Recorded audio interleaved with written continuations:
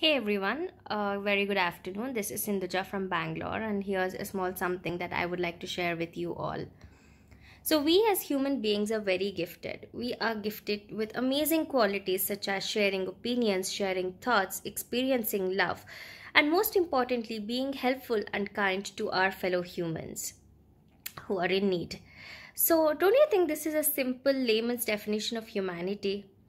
Unfortunately, humanity or this quality of being human has somehow managed to gradually disappear from mankind. We are too ambitious. We have a lot of expectations, goals, aspirations, desires, and we somehow tend to lose track of humanity in this run.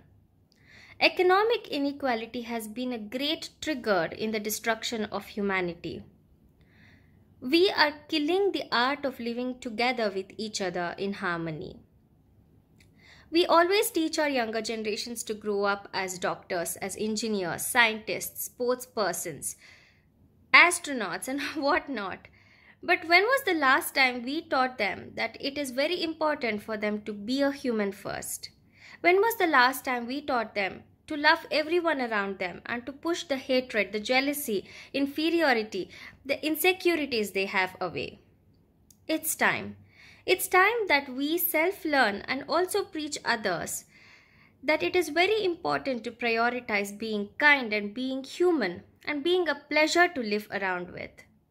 This lockdown has definitely taught us how important humanity is, how important it is to have a human presence, to have human moral support for us to be happy. You might be earning for yourself or for your family, but ultimately you need to live in a society full of people.